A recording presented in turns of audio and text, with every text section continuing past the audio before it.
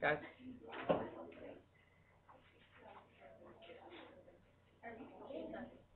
All right. Yeah. Yeah. Don't you plug in 0 like 6 and plug in 0 minus 3y = 3 4? Okay, so we make x 0, see what you get for y, right?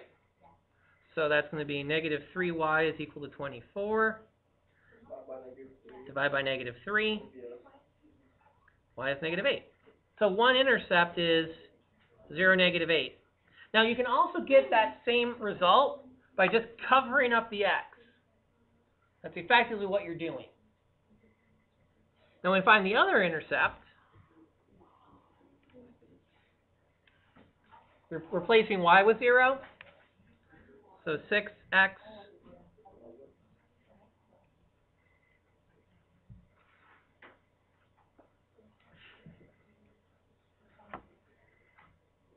one second here.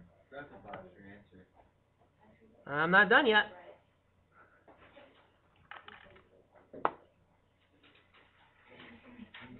So 6x is equal to 24. Divide each side by 6. X is 4. So my other intercept is 4, 0. X is 4, y is 0. Because I said here, y was 0. So now that I have my two intercepts, I can go ahead and do the graph. 0, 8 would be right. 1, 2, 3, 4, 5, 6, 7, 8 is down here. And 4, 0. 1, 2, 3, 4. It's right there.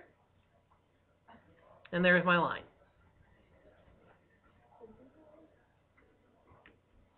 The key to this is to find those two intercepts. And that's where the show your work comes in. These are 3 things we did last semester, 3 things we should be good at, 3 things we should be able to rip through tonight with no trouble. But there are 3 things that we have to have if we're going to be successful tomorrow, Wednesday. So one of the first things we got to do is make sure we've got these.